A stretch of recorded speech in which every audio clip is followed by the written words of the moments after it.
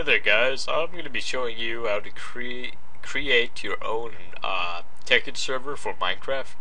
First, what you want to do is download WinRAR, which is a program that allows you to open RAR files. So just download that, I'll put a link in the description.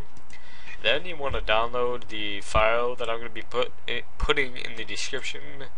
And this is basically a pre-made server for you with a couple of plugins. You're going to want to take the file that's inside of that and drag it either to your desktop or into a new file. After that, you can open it up, and there should be a file in there called launch.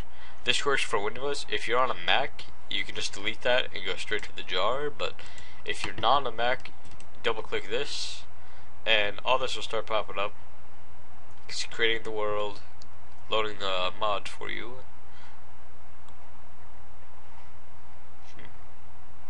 Alright. Reload, make sure that everything's good. Alright. And I'm going to do save all just to be safe. Alright. Stop. To edit things about your server, you can go into here. Change what you want to change, whatever.